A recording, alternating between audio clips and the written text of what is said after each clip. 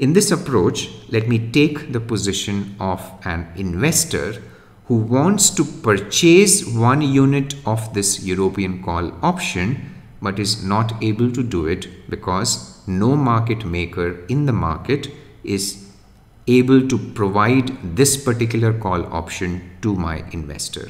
The investor is not able to purchase this call option in a ready-made form. Okay, so my investor decides to actually create this European call option in-house by combining together appropriate quantities of more basic, of more primary instruments or securities. And these primary instruments or primary assets are the underlying asset, I mean the stock on which this option has been written or created, and cash. Okay, so my investor decides to put together these many units of the stock and these many units of cash in the hope that this replicating portfolio will have exactly the same value as the value of this European call when we finally reach this time point, which is 3 months from today. So essentially all I'm saying is that if this is a replicating portfolio, if I were to reach the up node, the value of this replicating portfolio should be equal to the value of this call option as of this node, which I know is $2. If I were to reach this node, the value of this replicating portfolio should be equal to the value of this European call as of this node, which I know is $0. Okay, so essentially there are 2 governing equations which can help me find out the delta and the B, and these are: number 1, the value of my replicating portfolio in the up node, which I know is delta times 44 plus B units of cash as of this node would have become B times e to the power 0.04 times 0.25. These many units when I reach this time point, right? Cash will grow at the risk-free rate of interest. So my governing equation is that the value of my replicating portfolio in the up node should be equal to 2. This is my first equation. My second equation is that value of my replicating portfolio in the down node, which is, I know, delta times 36 plus B e to the power 0.04, this times 0.25, should be equal to the value of my call option as of this node, which I know is a 0. This is my second equation.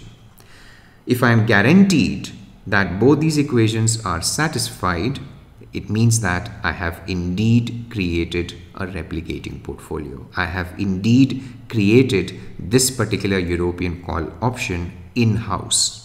Okay? 2 equations in 2 unknowns. Please solve these 2 equations and you will find that delta comes out to be 0.25 and B, it comes out to be minus 8.9104. The signs of delta and B tell me that since delta is positive, this particular investor will have to enter into a long position in the underlying stock. Since B is negative, it means that this investor will have to borrow this much of money for him to be able to create this replicating portfolio. Okay, so if I am able to create this replicating portfolio, again, no arbitrage tells me that the current price, the current cost, I should say, of setting up this replicating portfolio should exactly equal the fair premium of the European call which I am trying to create. Okay, so if the ready-made, the standard European call available in the market is trading at a different price compared to the cost that it takes to create this European call in-house, then I am inviting arbitrage. Of course, this equality assumes that we are talking about perfect markets, markets in which there are no transaction costs and other frictions, for example. Okay, so this is the equation which will help us arrive at the fair C0, and the fair C0 is equal to delta I know is 0.25, this times S0 I know is 40, plus B I know is 8 minus 8.9104. If I missed it, actually, I hope you're able to rationalize this, that this is indeed the cost that it takes for you to set up your replicating portfolio as of today.